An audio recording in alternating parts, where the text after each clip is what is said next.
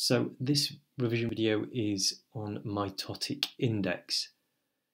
If you feel underconfident with mitosis and need some practice, there is a revision video on mitosis and the cell cycle, so you can take a look at that, try and brush up your knowledge.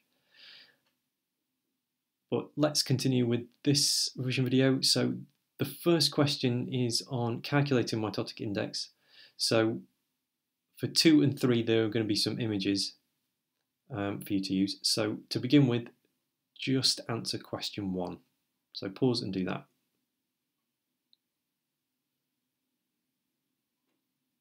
Okay, so your formula should be this.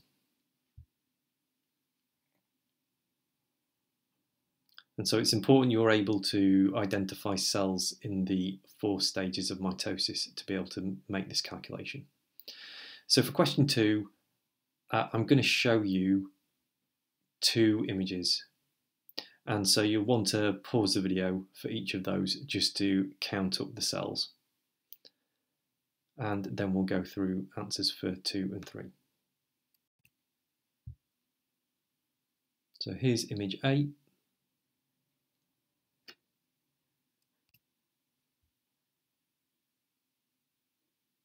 And here's image B.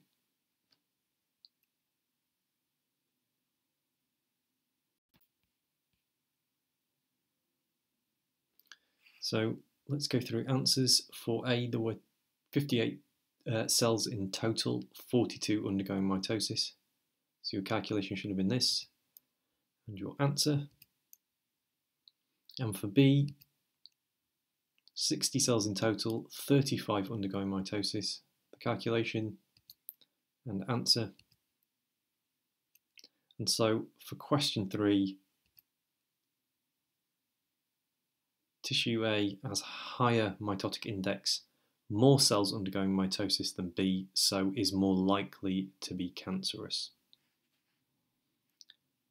So if you want to practice that more, I think it's useful to find some images of microscope images of cells in mitosis and have a go at calculating the mitotic index for those.